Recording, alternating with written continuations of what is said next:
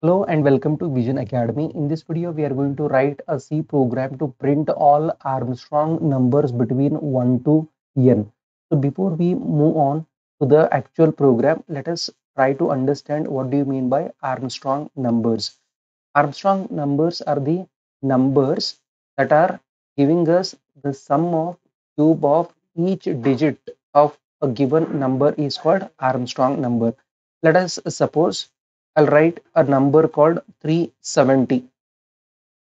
So we'll define the Armstrong number as the sum of cube of each digit of a number that gives once again the same number. So such numbers are called Armstrong numbers. So here 3 to the power 3, that is 3 is to be multiplied 3 times. So it will give me 27. 7 is to be multiplied 3 times. 7 sevens are 49. 49 sevens are 343 plus 0 to the power 0. 0 into 0 into 0 gives me 0 only. When I add both of these two numbers, once again I am going to get 370 only. So such numbers are called Armstrong numbers. So we have to print the Armstrong numbers between 1 to n. Means what? Here n will be inputted by the user. So let us begin with the preprocessor directives. Hash include, in an angular base we'll write standard input output dot h header file. The next preprocessor directive is hash include, in an angular brace we will write console input output dot h header file. Now we will write void main function curly open brace, and here in a declaration section we are going to declare all the necessary variables which are to be used in the program. I'm going to declare with the data type called int. I'll write one variable called I, comma, next I'll take n, and I'll take m, then I'll take digit, and then I'm going to take sum. So here I'm going to put semicolon. Now let us ask the user to enter the value for n. Here I'm going to write printf statement.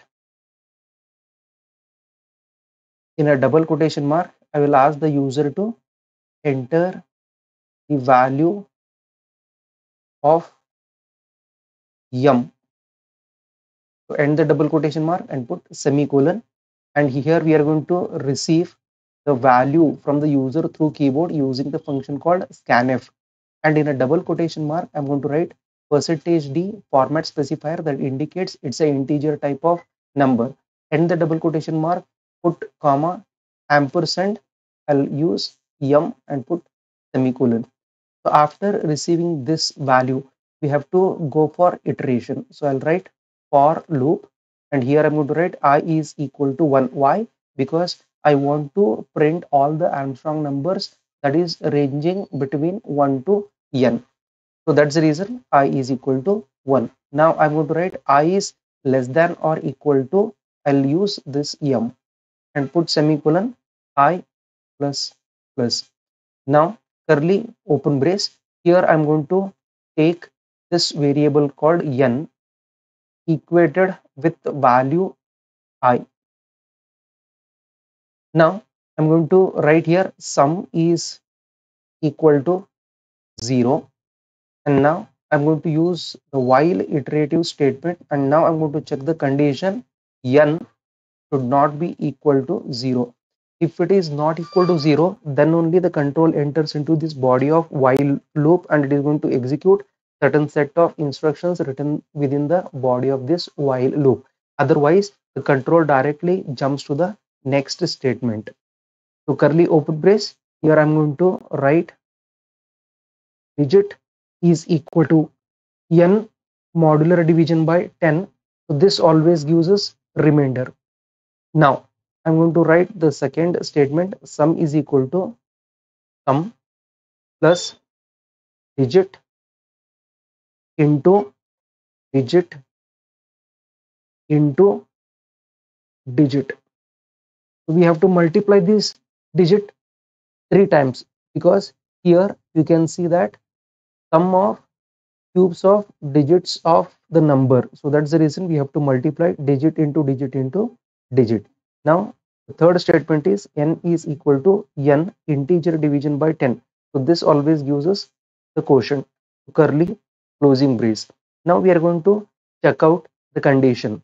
Here I'm going to write if I is equal to sum. If this is true, then it has to print the Armstrong number, that is I. So printf in a double quotation mark, I'll write percentage %d format specifier, end the double quotation mark, put comma, and then you can write I and put semicolon. Now I'm going to write get ch function and then curly closing brace for this main function. So actually we have to write one more curly closing brace for this for iterative statement. For this while opening, there is a closing, and for this for, here is a closing, and for this main, and here is a closing. Now let us check out what output we are going to get out of this. So once we compile and run this program, it will ask the user to enter the value of yum. Here, for example, I'm going to enter value 500. What is going to happen? So it is going to iterate 500 times this particular for loop, because this 500 is stored in the variable m. So here I value for the first time it is 1. 1 is less than or equal to m value is 500. That is 1 is less than or equal to 500. It is true till this I will become greater than 500. So here this is true for the first time. So control enters into the body of this for loop. Now n is equated with value I. I value is 1. 1 is equated to n. Now n value is 1. Sum is equal to 0 while n is not equal to 0. Here n is 1. 1 is not equal to 0. Hence condition is true. Once condition is true, control enters into the body of this while, and it is going to execute these three statements. Now let us calculate digit is equal to n is 1 modular division by 10 is equal to. So whenever we use modular division, it always returns us the remainder. As per the basic mathematical rule, when the numerator is less than denominator, then the numerator acting as a remainder and quotient becomes 0. So here numerator is 1, which is acting as the remainder. Now let us go for the second statement, sum is equal to. For the first time, sum value is 0 plus digit is 1. So here I'm going to write 1 into 1 into 1. So 1 into 1 is 1. 1 into 1 is again 1. 1 plus 0, that gives me 1. Now sum is 1. Third statement is n is equal to. Now n value is 1. Integer division by 10. So this always returns us the quotient 0. The first iteration is over. Once again control jumps to while, and now it is going to check out n is not equal to 0 or what. Right now n value is 0. 0 is not equal to 0. No, condition is false. Once the condition is false, control comes out of this looping construct and it is going to execute the next condition. So it is going to check out if I is equal to, I'll write here if I value is what? I value for the first step it is 1, double equal to represent, it is going to compare value with sum. Sum is also 1. 1 is equal to 1. Yes, it is true. So it is going to print the value of I, that is the first Armstrong number. So here first Armstrong number is 1. So after reaching to this curly closing brace for this for loop, once again control transfers to this outer for loop by incrementing the value of I by 1. Now I value is 2. 2 is equated to n. Sum is equal to again set to 0. So here 2 is not equal to 0. Condition is true. Once again these three statements will get executed. So I'll write here digit is equal to n is what? 2 modular division by 10. So as per basic mathematical rule, it says that when the numerator is less than denominator, then the numerator acting as a remainder and quotient becomes 0. So here digit is 2.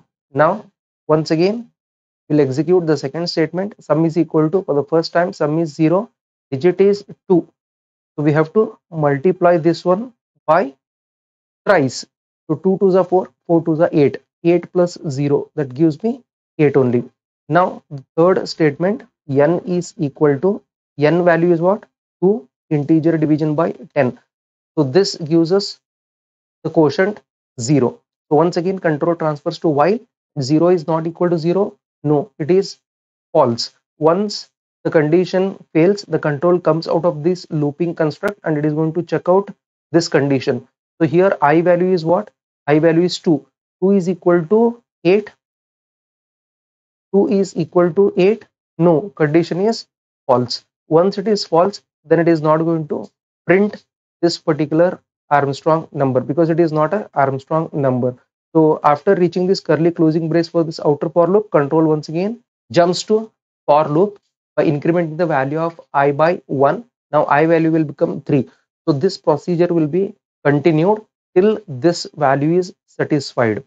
Now let us check out what all Armstrong numbers that comes in between 1 to 500. For that, I will take you to my laptop screen. Here you can see I have already written this program just to save your time. Let us compile this program by pressing Alt F9. Here it is showing success, that indicates there is no syntax error. Let us run this program by pressing Ctrl F9. Here it is asking the user to enter the value of m. Now I'm going to enter 500 and press enter.